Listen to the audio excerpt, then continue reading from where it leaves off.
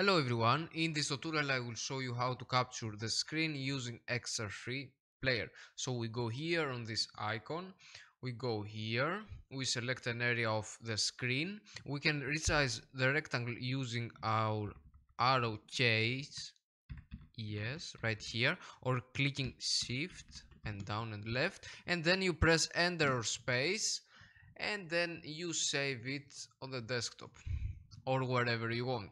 Here on the settings you can change different things, like for example how fast the rectangle will grow. Let's see it here. I'm using the arrow keys. It is growing faster. Actually the computer lags.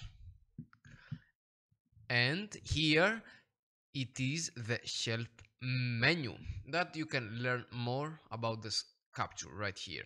So thanks for watching.